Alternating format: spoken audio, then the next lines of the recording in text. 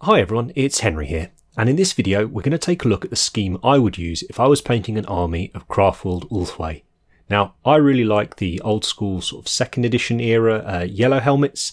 If you don't, then you could just use the same bone scheme that I use on the swords. But black and yellow's awesome, so let's paint.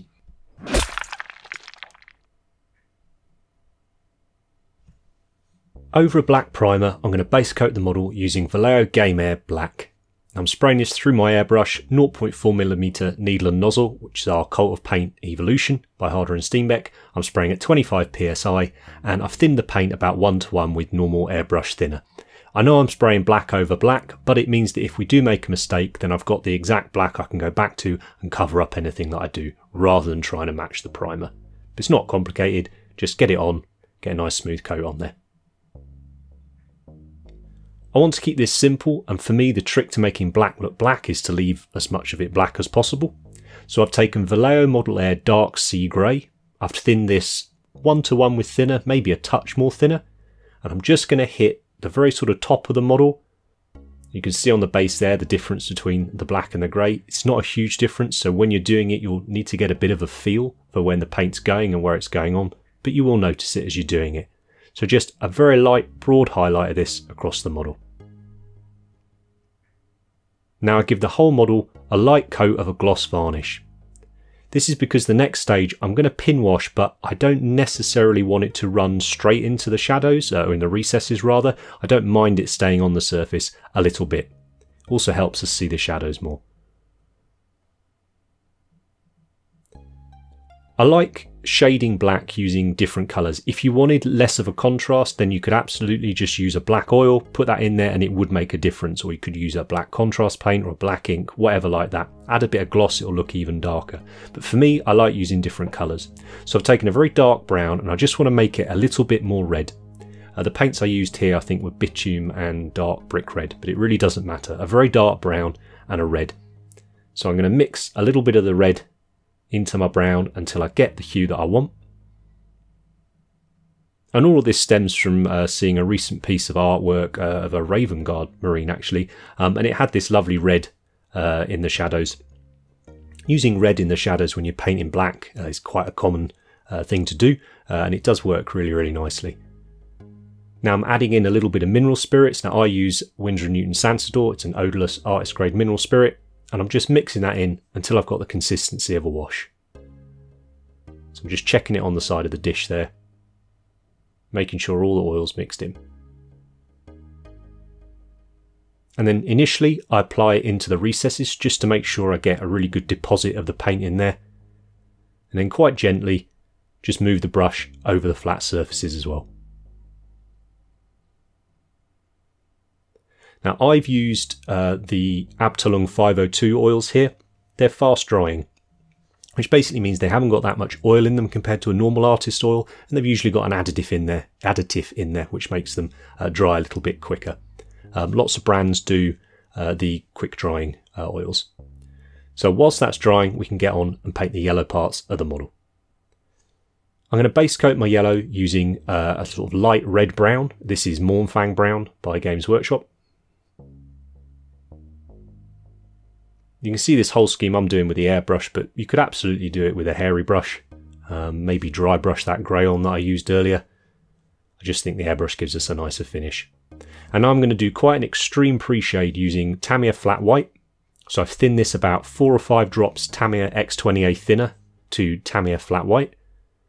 And by quite an extreme pre-shade I mean I'm going to have a really bright white highlight and I'm going to leave the shadows more or less pure Mournfang Brown with not a lot in between the two. It looks quite striking and I just really like the effect. And with army painting, as ever, I'm trying to keep it to as fewer colours as possible. So here I'm using Games Workshop Contrast Paint Nazdreg Yellow. I haven't thinned this at all. Still using the same pressure and the same airbrush that I've been using the whole time. I'm going to apply a few coats to this, letting it dry in between. And then we get a nice simple yellow at the end of it.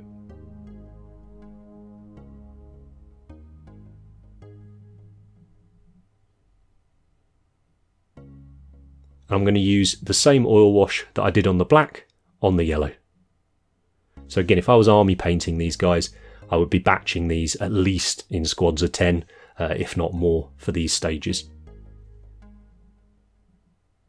And obviously I've filled in the faceplate there, just using the same black that we base coated the model with. If you get too much on there, just clean your brush, nice dry brush, and you can just wick up that excess. It means it stays where you want it. So I left this oil to dry for about an hour, and then I put the hairdryer on it. I did hot hairdryer, low power, just moved it around the model for a minute or so, just making sure not to keep it in one area, don't want to melt it or anything. And you can see it's dried, well, I think with a really, really nice colour and effect on the model. Now I just want to tie together the oil paint and the acrylic paints that are on the model, so I'm going to spray it with satin varnish. This is Lucky Ammo by MIG satin. That's because I don't necessarily want the red in the shadows to be dirt. It's very much just a shadow, so I want the same finish as the armour. Now an optional stage, but something I think is well worth doing, is just a little bit of edge highlighting. I don't mean this in the traditional sort of Games Workshop heavy metal style where we go around all of the edges, but I'm going to focus on the edges that will catch the light, and particularly the focal areas of the model, so his chest, his neck, all around his head, where you're going to look, especially on this because we've got that bright yellow head.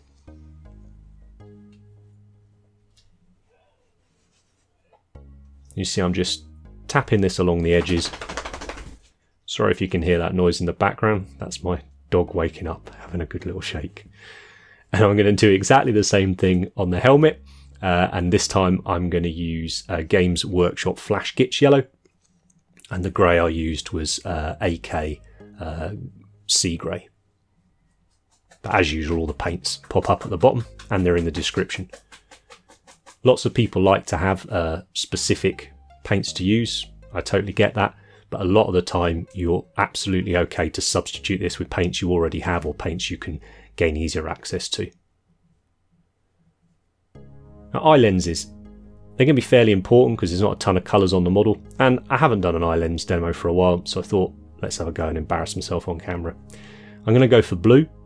I'm base coating this using Steel Blue by Vallejo Model Air. It's just a nice dark blue. Then as that dries, I'm going to take a light blue. This is Arcane Blue by Privateer Press P3, but again, just a light blue. And essentially what we do is just trace the shape. So it's almost like a triangle, the Eldar lenses. So we're just going to trace the two bottom sides, leaving a tiny little bit of that dark blue on the upper edge. And then we'll grab a white, and right up in the corner we'll just put a little dot of that. Can I do it? Well, I can, but it's absolutely tiny, not big enough. Here's where the paint starts to dry out. You're tempted to press it harder, maybe it smooshes everywhere, but actually it's come out pretty good. So worth spending that little bit of time on the helmet, because I think that's where people are obviously going to have their eye drawn towards. But I think the effect's pretty cool for not a lot of work. For the chainsword, or any of the wraithbone parts that you might have on the models, so the shuriken catapults, things like that, I'm going to base coat it using Games Workshop Zandri Dust. At this consistency, it took me 4 coats to get a smooth finish. Once that's dry, I'm going to make up a brown oil wash, so I've just used the brown that I had before, but without adding the red in. And just wash that over. I've done this separately for the video. If I was doing this for army painting, I would do, you know, the black and the yellow and the bone, and then I would do both oil washes at the same time, then leave that model overnight and come back to it to the next hobby session. And then for a little bit of edge highlighting, I'm going to take a Games Workshop Karak Stone, and just like on the armour, little tippy taps along the edges. I really, really like this style of highlighting, partly because you don't have to worry too much about it. If you make a mistake, it often just looks a bit like a chip. But I do think it brings a nice bit of definition to the model and a bit of character too. And then lastly is the gems. I've chosen red, so I'm going to base coat them using Mephiston Red by Games Workshop. So I think about where do I want the light to come from, so it's going to come from the top left as we look at this model, which means the white dot's going to be up in that top left corner. So I do a sort of crescent with the red, then I do a thinner crescent with an orange. I think I've used Games Workshop Fire Dragon Bright here. Again, doesn't matter, just any orange, light orange is fine. Then over that, I like to put a little glaze of Games Workshop Contrast Blood Angels Red, just to pump the colour up a little bit. It's drying very quickly. I've got filming lamps on it, so it's drying quicker than it would normally, but normally just blow on it, it's fine. Then we put a little white dot in, just like we would with our eye lenses, so a little reflection dot. I think with the black being such a simple scheme, it gives you that little bit of extra time to do a few of these gems.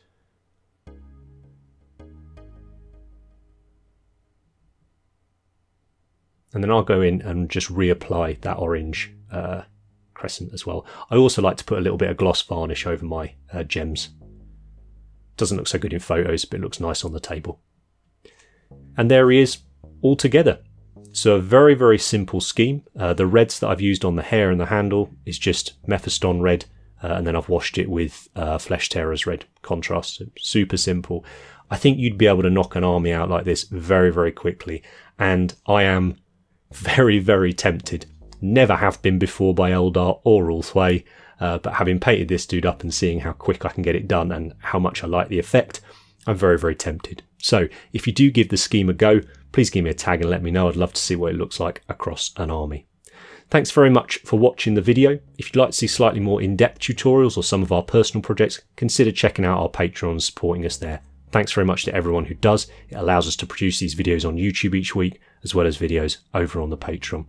I'll be back soon with the rest of the Craftworld videos, much like this, so make sure to hit subscribe so you don't miss out on any of those. And I'll see you next time.